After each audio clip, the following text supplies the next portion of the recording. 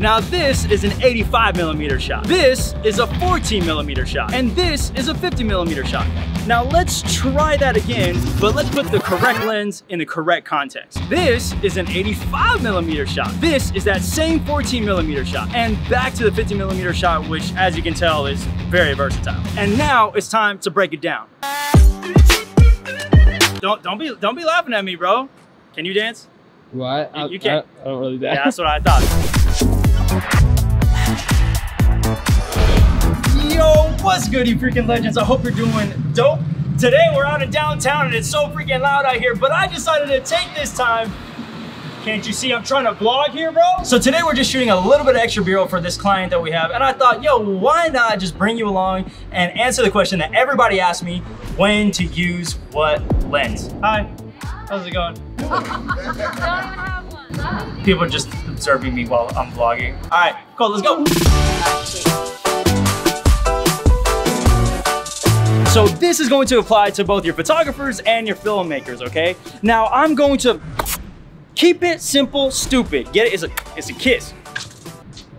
That's a bar. What the heck is wrong with you guys? Now, this is not the end all be all, okay? So for beginners, yo, this is gonna be dope for you. But for the pros, I'm sorry if I'm making it like ultra simple. I'm doing it just so it can be a little bit more digestive for everybody else. Can't you see it? I'm trying to vlog here, bro. So quick recap for you guys. You got lenses that go from pretty much 8mm, which is like your wide GoPro that you're used to seeing, and all the way up to like 400mm, which is basically all of your like nature, wildlife type of shots, right? Now you may be thinking, bro, why don't you just get like a zoom lens that can do everything, or just move further and closer back?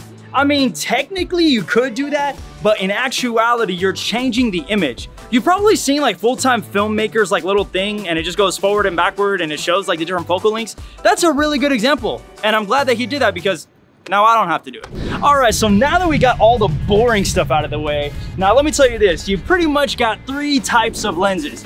You got your wide lenses, ultra versatile medium range, and you also have your telephoto lenses. On top of that, you have your zoom lenses and you have your prime lenses. Zoom lenses can obviously change their focal length. Prime lenses can't do that. Now here's when you want to use zoom lenses. When you're running and gunning. So this includes live events, weddings, like sports, anything where you do not have a lot of time to be changing your lens. Because remember, changing lenses takes time. Don't be that guy that leaves his lenses completely exposed. That yells amateur. Nobody wants to be that guy. Also, don't use a zoom lens if you're shooting low light. Now, I know a lot of you guys are gonna start typing, what the heck did I just? Shut up, bro. Let me speak, all right? Now, here's the thing. Zoom lenses can only go down to around like f2.8 for the most part, okay? When you shoot with primes, those things go down to f2, 1.8, or even 1.4.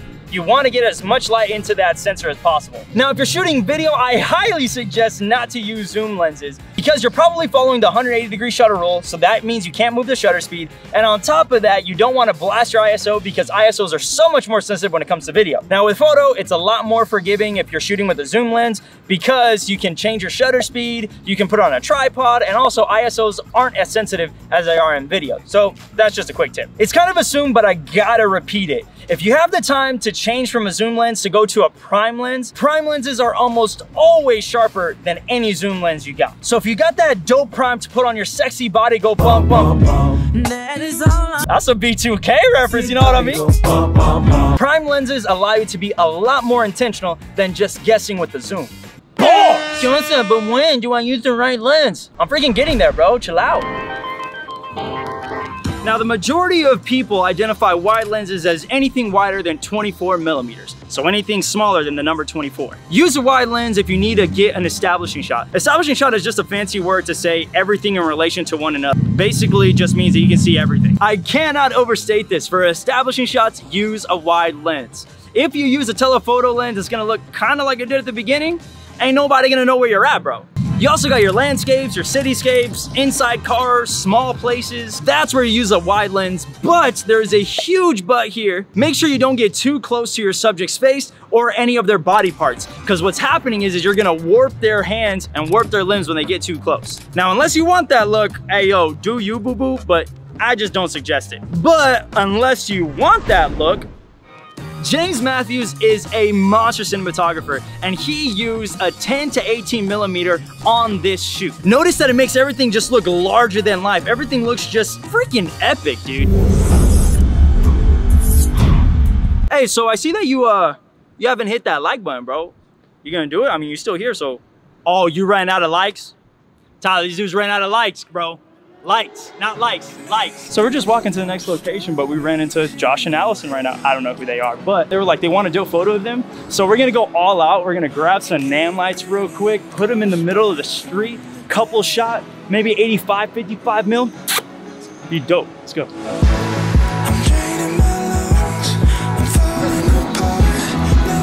If all things go accordingly, I'm gonna grab his camera. It's like a Nikon. It's like a kit lens. I'm gonna see if I can get like a dope shot with it. So you want the lovebird special? Be involved, but it's gonna look. Put your hands right in the middle of that line. I want it to be like more natural. Boom, there you go. A foot popping kiss.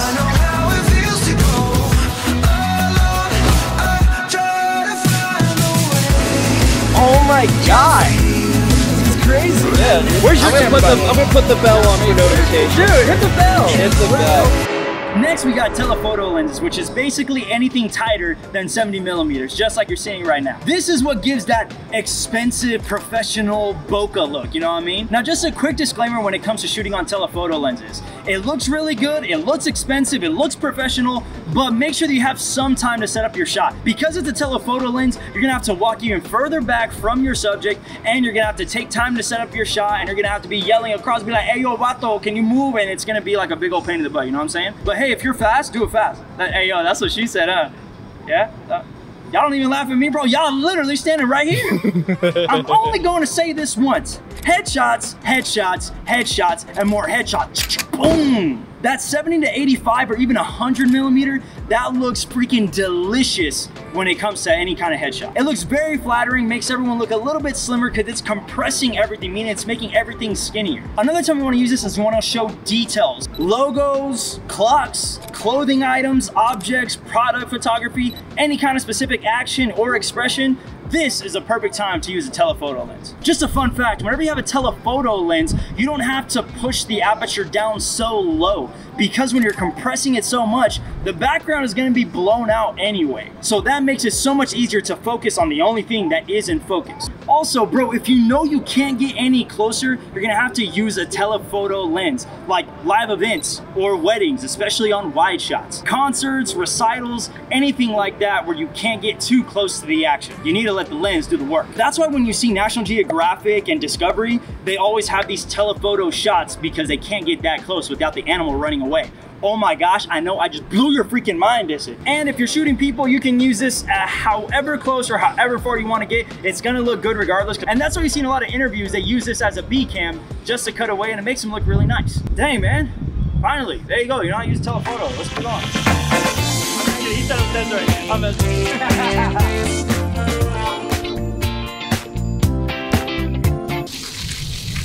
Oh. Now, mid-range lenses, bro, these things can pretty much be used anywhere, okay? That's why the majority of people, when they buy lenses, they're buying anything between the 35 millimeter all the way into like the 50 millimeter or so. As far as portraits are concerned, the widest I would go is a 35 millimeter, and make sure you're doing like a full body around 3/4 or so. Unless you're trying to go that creative route with like some wide shots like I did here, then go for it. But we're trying to keep it simple, okay? Otherwise, you can use these for just about anything. Cars, people, railings, big biceps, shirts, shoes. When in doubt, go the 30 or 50 millimeter route. If you got no lenses and you want a prime, get yourself a 50 mil, you can use it for anything. The only reason I say that is because 50 millimeters is basically the equivalent of what your eyes see. At least that's what they say. I've never tested it, but you know, whatever. Now, I just want you to go and be creative applying these tips and whatnot. And on top of that, go out and get yourself some freaking bangers, just like our sponsor today, which is Cuts Clothing. My guy, everyone knows that you can't take bangers unless you're wearing one of these shirts. Right, Tyler? Right. I told you, everybody knows that. But on the real though, dude, this is literally some of the highest quality material of anything that I've ever worn. You get 15% off, I get a kickback from that. You get some dope stuff, you get to watch free content and they pay for it? Come on, bro. It truly helps me out. So check that link down in the description. But anyway, I think that is it. Go ahead and like this video and subscribe because that's what all the cool kids are doing. Follow me on Instagram at Keyboard King if you want to see all the behind the scenes and all of that jazz. Can we finally go get some Empire Pizza? Let's do it. My goodness.